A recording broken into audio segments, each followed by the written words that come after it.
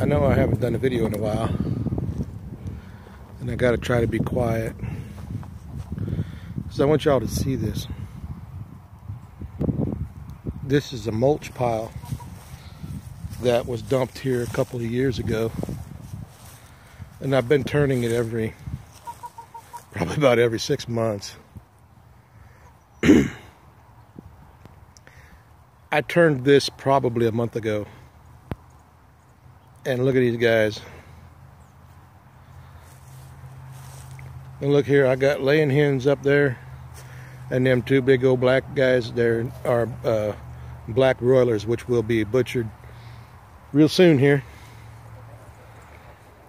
And what do you think they're doing? Scratching. They're picking out bugs. They're picking out roots. They're probably picking a lot of roots out of there. Or vegetation that's been growing, or that may have fermented a little.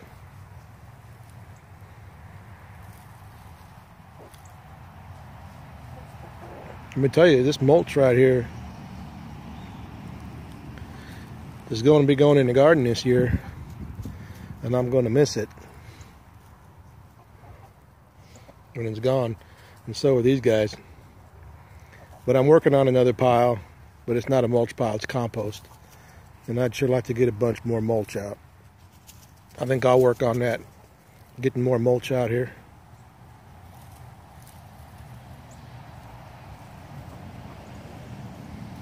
This is why you want to buy your meat and eggs from somebody that you know, like a farmer that's been raising their chickens this way.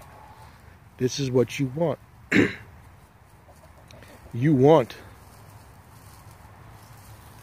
chickens that are still in the loop, if you will. My birds are in the loop, man. I mean, they do everything in nature, because that's the way it's meant to be. I mean, this is what they've been doing. They've been, moseying around, picking and eating off of different things, depending on what it is. For thousands and thousands of years, human beings have been making mulch piles. And for thousands of years, people have had chickens. So for thousands of years, these chickens, this is what they've been doing. So if you eat meat from my birds, or if you eat eggs from my birds, you know you're going to get the full circle of life and the chain of events that happen in between the whole thing. And you're going to have every single link of that chain is going to be strong. They're getting vegetation, they're getting greens, they're getting whole grains, they're getting everything that they want and need. I supply it if it's not available in one form or another. I don't just give it to them in some, heat-treated, pressurized, compressed pellet or crumbled whatever have you. Yeah, it's a full, it's like buying a breakfast cereal. Did I say that in my last video? I don't know. But when you eat chicken that's raised in confined spaces, or the CAFO type places, and like I said, I'm gonna say it again, I'm not against them. I'm just saying, if you eat them, just understand you're getting chicken that's basically living off of breakfast cereal. Cheerios, pretty much. And they eat that, and this is food that's been processed and heated and everything else. You want to get food that's fresh and natural and raw. And that is the key. Fresh, natural, raw food for your birds. That means if you grow the grass yourself, if you sprout the grains yourself, that's fine. Or if they come out here in nature and get them, they're getting sprouted grains right here. It's like this January 28th or 9th, I don't know, and it's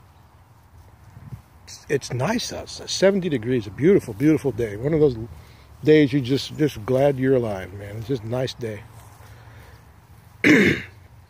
And I saw these birds over here, and I thought I'd share it with you. the time's coming, spring's near, and we're going to be at the market. So come on down.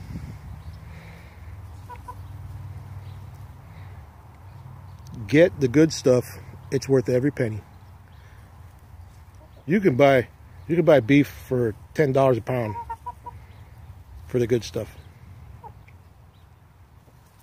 Or you could buy chicken for $3, $3.50 a pound, because that's what I'm selling mine for. And you're definitely getting the good stuff. Your family, oh, there you go. Your family will be getting high quality. They get the nutrients and everything, and the micro and macronutrients.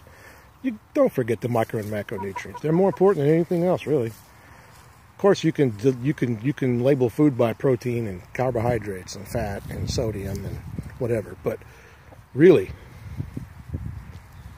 what's important is you get the whole thing. There's a piggy pig out there too. He's looking for acorns, or she is. Charlotte, Charlotte, big pig, big pig. There you are, Charlotte. All right, folks. I'm gonna leave it. There you go. Chickens doing chicken things. Chickens being chickens. They are having a great time right now because it's not freezing butt cold. And they're enjoying scratching, digging, and finding delicious, yummy morsels to eat. And they do it just for you.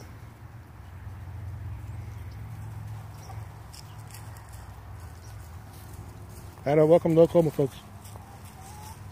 Lucky Farmer. Signing out.